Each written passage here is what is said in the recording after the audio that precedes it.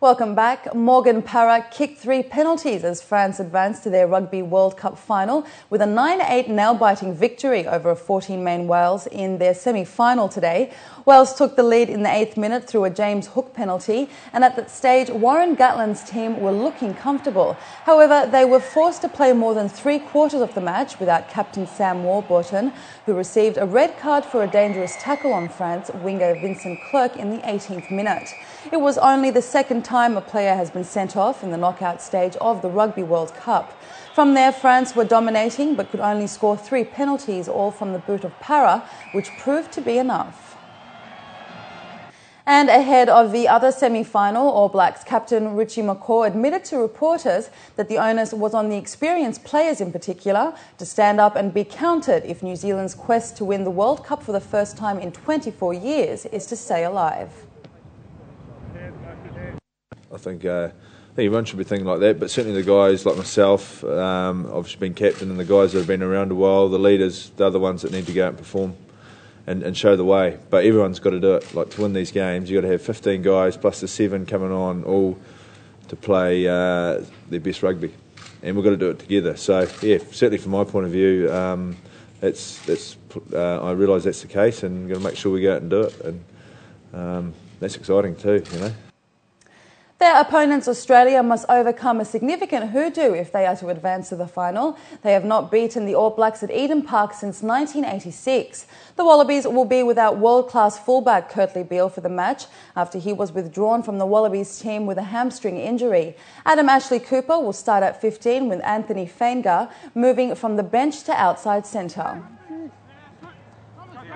Obviously, it's disappointing for Kurtley himself. He worked very hard to do everything that he could to get right, but he felt it just wasn't right. But we've trained all week, without him there, or without the chance of having him there, so we're fully prepared for the situation for him not to play.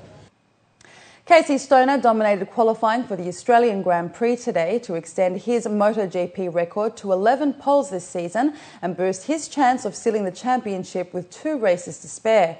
Honda rider Stoner, who earlier slammed organisers for the bumpy state of the track, lapped the circuit in 1 minute 29.975 seconds for his 4th straight pole at Phillip Island.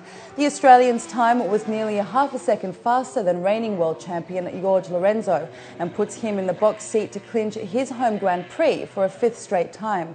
Stoner can also seal the championship with victory on Sunday. Today we managed to get that bike really comfortable for us. We got it turning the way we wanted it to. Still need a little bit more rear grip, but I think everybody's in the same position. And step by step we just continue to get faster. And this afternoon we've done 2 race distances basically on hard tyres. Everything feels good, and once we put the soft tyres on, we're able to go quite a chunk faster. So we'll see what the weather holds for tomorrow and how everything is, but we couldn't ask much more for them this weekend so far. In tennis, Andy Murray's winning streak continued at the Shanghai Masters in China as he powered into the last 4 with victory over Australian qualifier Matthew Ebden. Murray, who won 6-3, 6-2, came into the Shanghai Masters off the back of consecutive titles at Bangkok and Tokyo, and is within 2 matches of making it a hat-trick of wins in Asia. He was joined in the semi-finals by Feliciano Lopez, who was also won in straight sets during the evening session. Lopez found the hard courts to his liking, brushing aside top seed Rafa Nadal's 3rd round conqueror Florian Mayer 6-2, 6-4. His win sets up an all-Spanish semi-final today against David Ferrer, who beat Andy Roddick earlier on Friday, while Murray will face Japan's Kei Nishikori. Arsenal manager Arsene Wenger defended Wayne Rooney at Friday's news conference at London Colney.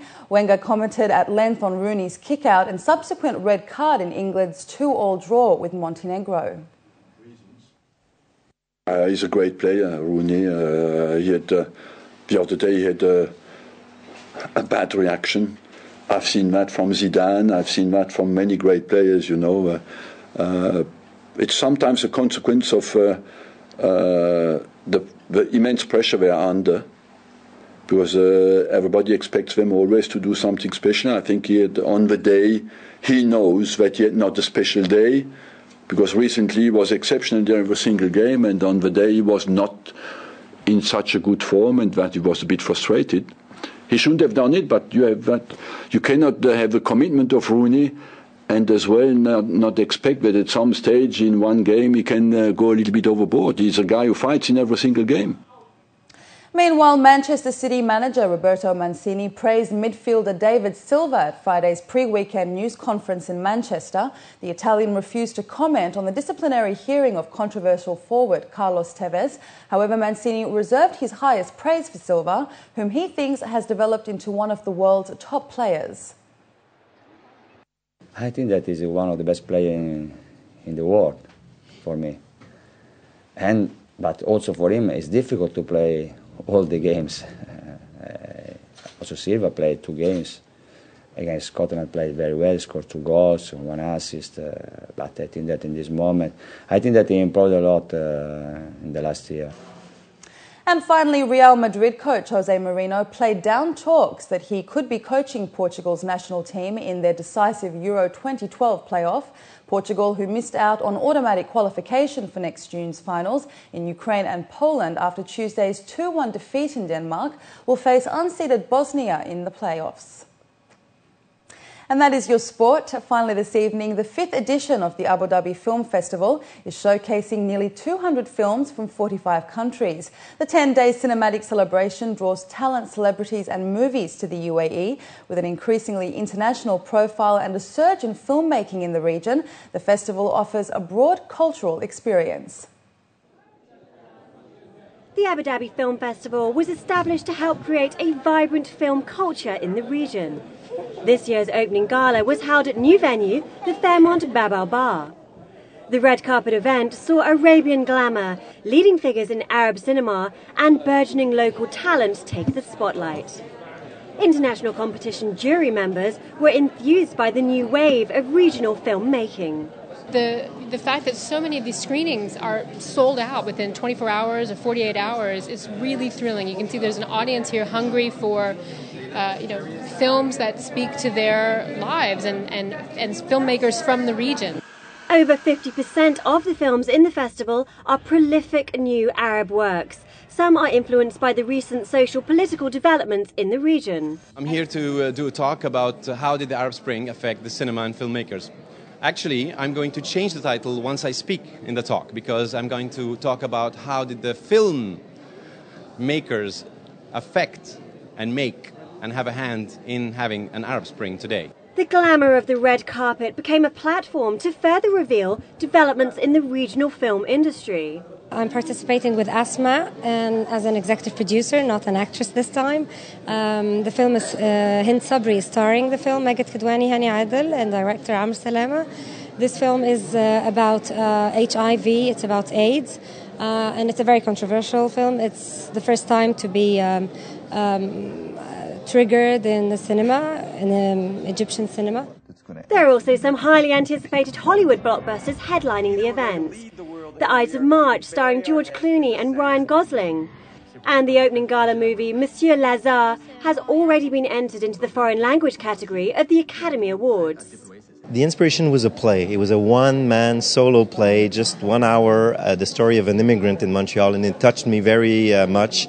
And I went to see the playwright, and I asked her, can I make a film about that? And she said yes, so 4 years later, here we are. Festival directors emphasise film as a medium for intercultural dialogue, with new venues to help bring the festival to the masses. We had an idea for a long while of doing screenings outdoors, and this seemed to us and seems to us to be the ideal place in Abu Dhabi to do it. People can sit here in a few minutes and see a fantastic screen on fantastic film on an enormous screen, and out of the corner of their eyes they can see the magnificent Sheikh Zayed Grand Mosque. So besides the glamour of the red carpet and a diverse programme of shorts, features and documentaries, there's also an array of other activities at the festival. There's panel discussions, masterclasses in directing, producing and on how to make it in the industry. It really is a unique opportunity for festival goers to find out about the art and the business of making a film. Zoe Richards, 7 National News. And with that, let's take a look at your weather forecast for tomorrow.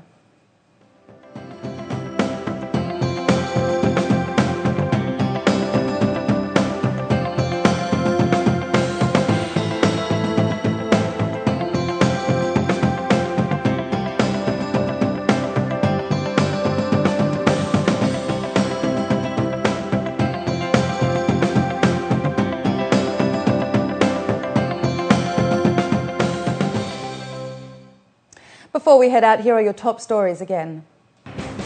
UAE to boost humanitarian efforts according to the ruler's representative.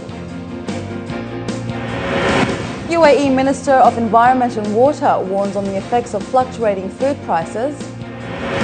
And Bangkok businesses stay open despite ongoing floods.